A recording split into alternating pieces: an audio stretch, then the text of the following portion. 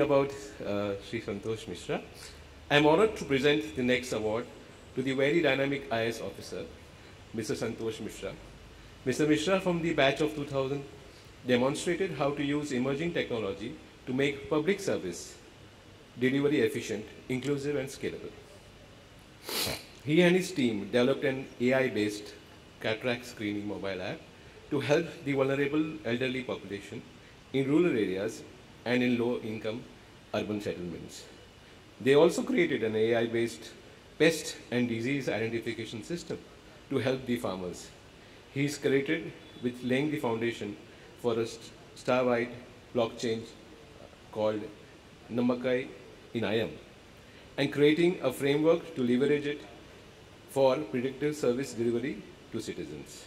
SpeakIn is privileged to facilitate Sri Santosh Misra on his numerous accomplishments and contribution to India and confers on him the SpeakIn Award for Excellence in Innovation and Technology.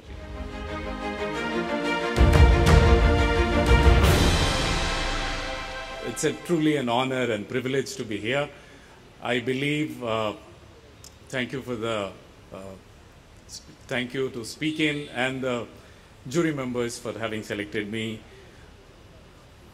One of our dreams in this country is to become a 5 trillion economy very soon, and I personally believe that one of the hurdles we have to cross is public service delivery. We really need to make a UPI.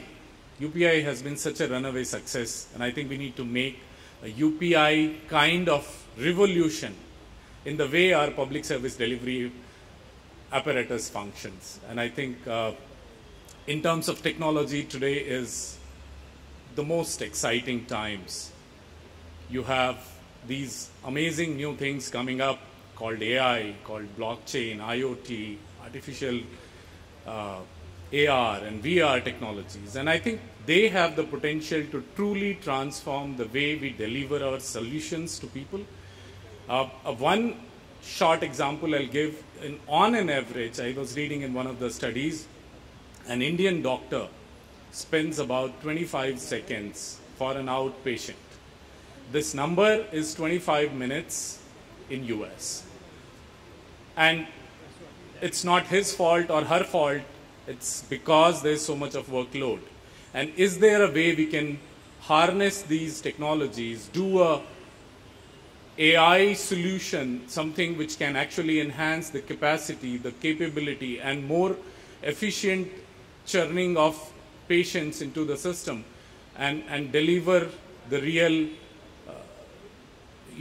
the time of the doctor can actually get to the person who needs it the most. And some of the cases, for example, one of the key problems is in some of the remote districts you have, at least in Tamil Nadu, you have all CT scan machines, but you don't have radiologists. So can we have a AI-based radiology solution which will immediately classify in 3 categories and appropriately forward that patient onto a bigger hospital instead of all of the cases going to a bigger hospital? And we did something similar in cataract detection, and it was a great success. The money to operate, we have about 5 million people turning blind every year. The money is there to operate, but money to actually screen is a challenge. So we leverage this technology to make these vision ambassadors who could actually go, and you just needed to be 10th pass student, you needed to be a nursing student, you needed to be someone who's socially inclined, and actually do the screening of these vulnerable groups, mostly in scattered urban and rural areas. And we had a massive success. The algorithm, of course, it kept on improving, and it became so good that it started, I can't pronounce the name, it's called mid-generation, some degeneration of macular degeneration, which was not actually anticipated, which was not intended to be detected by this solution, but it was able to do that, and it had great success. So I think public service delivery, utilization of blockchain, utilization of AI, utilization of IoT is something we need to really explore if we really want to transform ourselves into a $5 trillion economy. And it's a privilege and an honor to be here. And thank you very much, everyone. Good evening.